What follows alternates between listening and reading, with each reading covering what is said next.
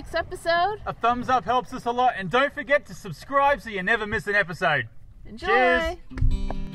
Located on Mexico's Pacific Baja coast, amongst the surrounding arid mountains and desert plains in the region, lies a lush, beautiful world. Protected from the open Pacific Ocean by the barrier island of Isla Magdalena are dozens of acres of waterways and mangrove forests.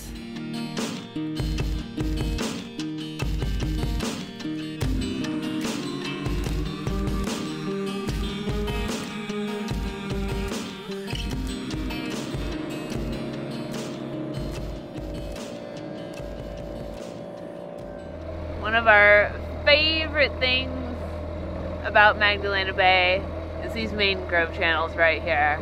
The whales are awesome, the dunes are awesome, but exploring these tiny little side channels are just really cool. You never know what's around each bend. Beautiful mangroves.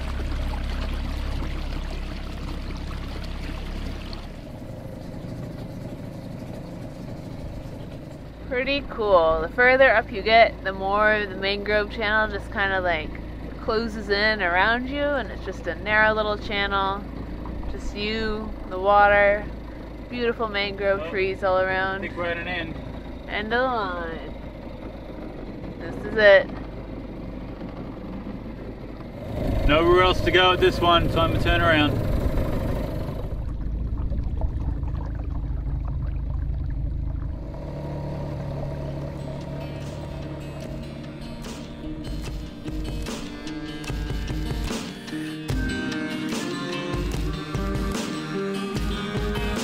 A paradise for water and shorebirds, these waterways have large tidal swings, flushing out fish and revealing large sandbanks as the water recedes.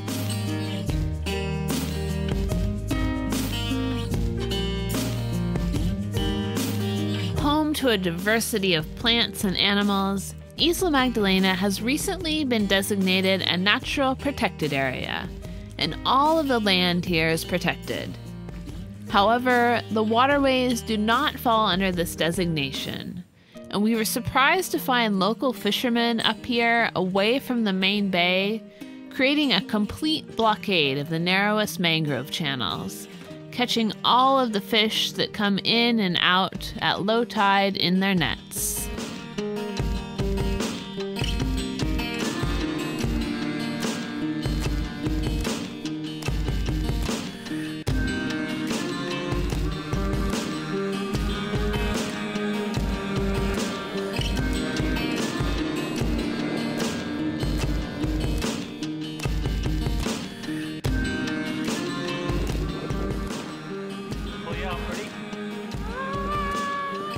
Even though the waters are not yet protected, protecting the island is a great start. Although at first glance the scrub brush here may seem rather barren, it is full of interesting and beautiful plants and a variety of animals, including coyotes and rabbits.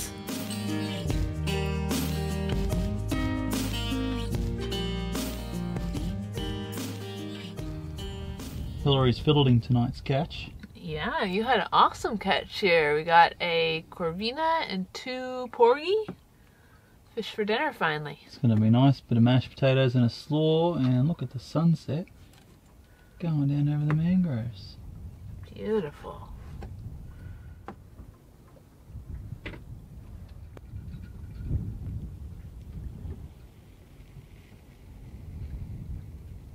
I'm up in one of the little mangrove channels right now. Gonna go check it out, see what's up here, check out these awesome, amazing, very cool plants.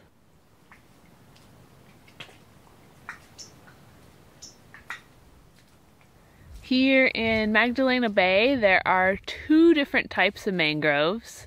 The ones behind me, these are red mangroves. They're the ones that have the really kind of long, stringy roots that sprout down, and they just are super, super thick. It's kind of like a vine or a tube that just comes down to the ground, and there's tons of them.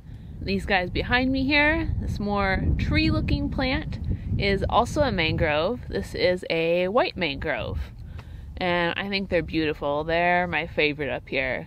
It looks like a tree, it grows in the water, amazing. So these mangroves are actually a bit different than a normal plant. A normal plant produces like a dormant seed, it gets spread, it grows somewhere. These guys actually produce live young, basically. There's a long bean pod looking thing, and that is actually alive. And it actually requires a period of floating around in the water. So we see these long pods floating everywhere in Magdalena Bay here from the red mangroves. For that little start to grow, it actually has to be floating around in the water for at least 40 days. And it can float around for up to a year and still be alive in there. And then once it washes up on a sandbank, finds a home where it doesn't get moved around, it kind of takes a little bit of a hold, somewhere where it's not going to wash away, then it has a 15-day period until it actually roots. And these guys are a little bit different in the red mangrove. They're obviously not as viney looking. And the way these guys reproduce, kind of similar to the red mangrove, except for their little offspring, it's a little tiny seed. It kind of looks like an almond. And once it drops in the water, it takes 8 days of floating around. And then once it finds a home, after those 8 days or more, it takes 5 days to sprout roots. But unlike the red mangroves, which can float around for up to a year and still be alive, these white mangrove seeds only last about 30-35 days. One of the reasons these plants are so cool and so important is that they actually hold a ton of carbon. Out of all the world's coastline, less than 0.5% is made up by mangroves. However, mangroves contain 10 to 15% of the ocean's carbon. They suck it up, they process it, they hold it in their roots, in the soil around them, in the actual plant itself. So really important for the environment.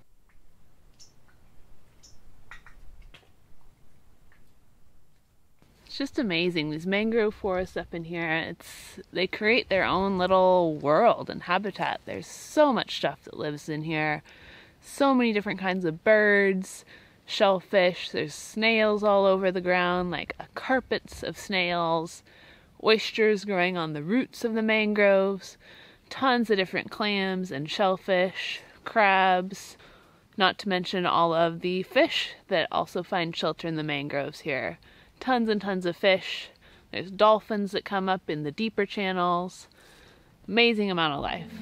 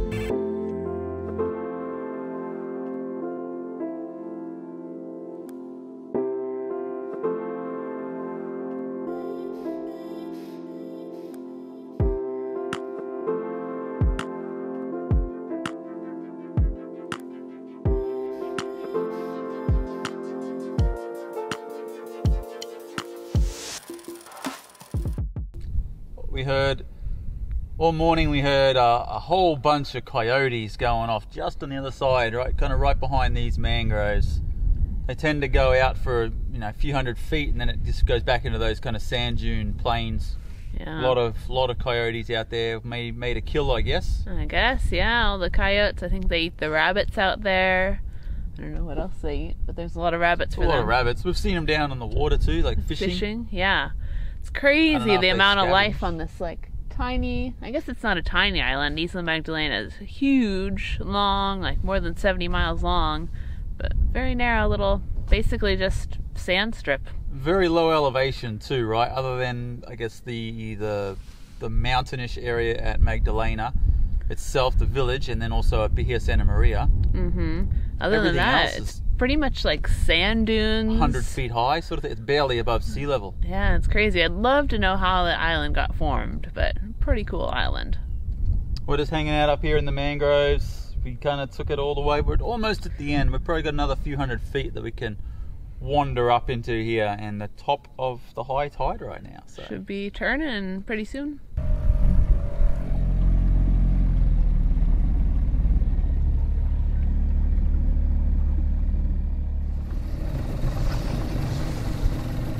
We have reached the end.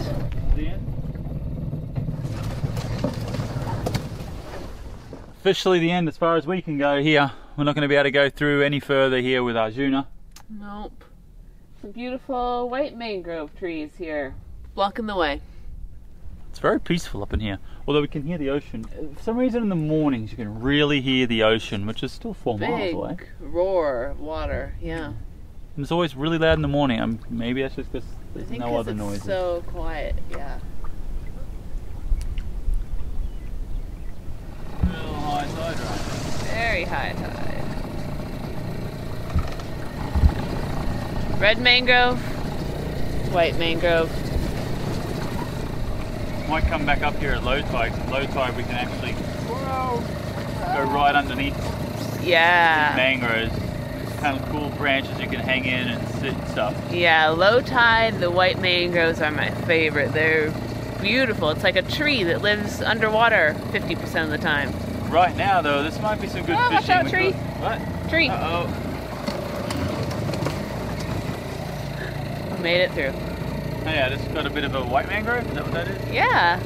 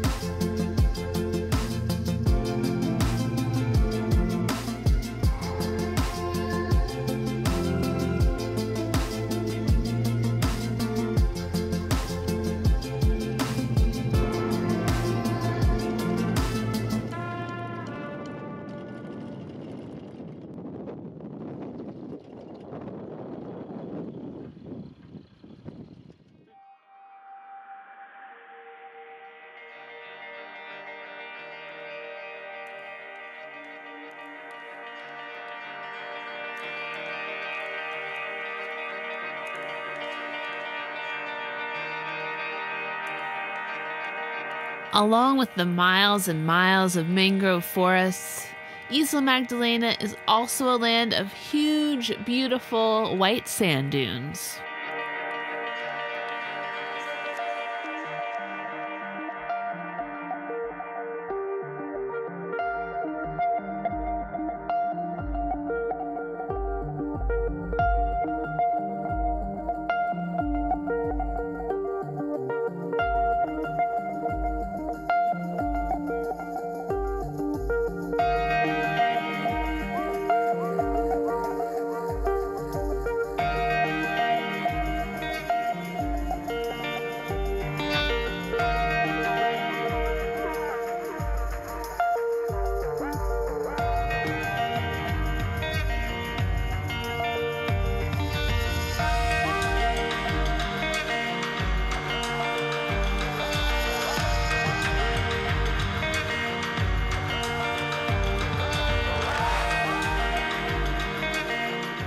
After wandering just a little ways from the water into these dunes, it feels as if you've been transported to an entirely different region of the world. Climbing to the top of a dune and looking out, with nothing but more dunes in sight, you'd think that you were in the Sahara Desert.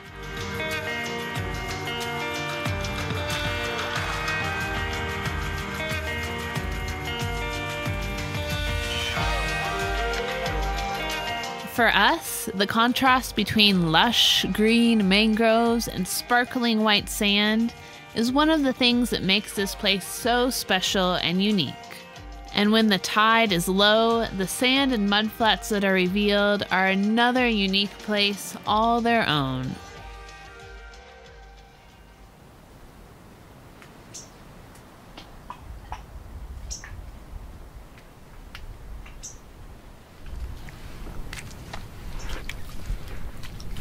The roots are crazy. It's like with the super low tide we have right now, you feel like you're walking through a forest. But when the tide comes in, it's way up. The super high tides that we're having with the full moon right now actually cover this first layer of leaves. So it's a lot of water to come in and out of here.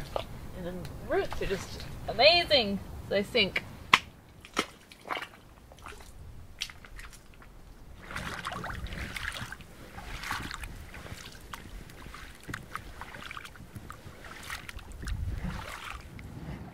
all the way out here on this sandbar. We're quite a ways from the mangroves, but bloody coyote tracks. The guys come all the way out here and wandered out to the end. We didn't see him, but this wouldn't have been too long before we got here, I guess. Pretty stealthy, guys.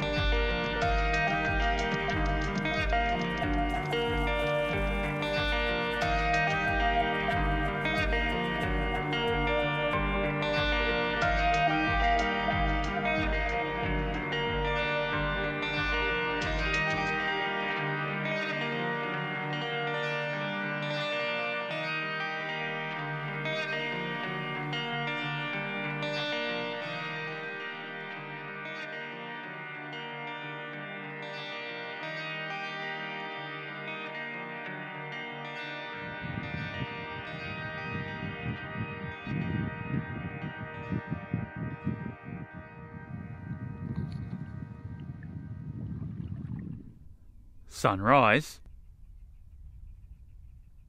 and the moon set.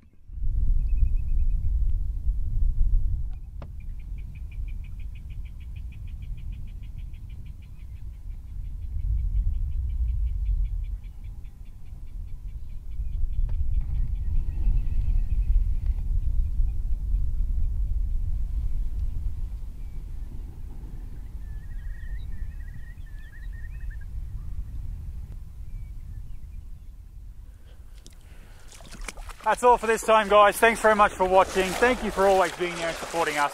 be sure and leave your comments down below, give us a thumbs up, and be sure and subscribe. That's all. Adios. Cheers. I cannot believe what just happened. Do I have to touch it? This How do I fish pick it up? Well, literally jumped like 4 feet in the air while we were going through the mangroves and landed in the dinghy. We caught a snook. A snook. We've never had a snook before. With no hook. He just jumped into the like boat. 4 feet in there, jumped, Do you landed I can touch in the him dinghy. without him hurting me, or will he like stab me? Or Yeah, he's gonna kill you. That's your catch. Catch of the day. But how do I pick him up? You should have to come pick him up. I was going to. I was all ready to pick him up, and then I thought, look at all those fins on him. He could like stab me and stuff. Is there anything you'd like to say seriously? That was serious. He literally jumped in the boat like that. How did it just? Literally like we're just finished. We just put the drone down, and then we're like leaving with the motor running. Whoosh, whoom, in front. It was crazy looking.